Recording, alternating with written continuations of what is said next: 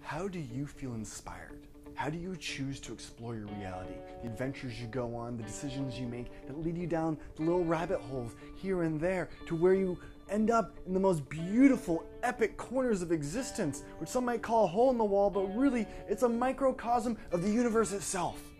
For as we choose our adventures day in and day out, and we move forward from right here with heart and love and grace for everything that we believe in,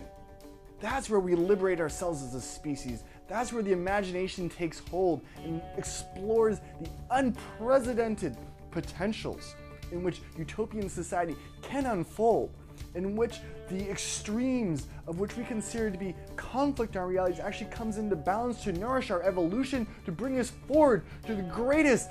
epic stance humanity has ever taken forth in just being here right now, fully in the present,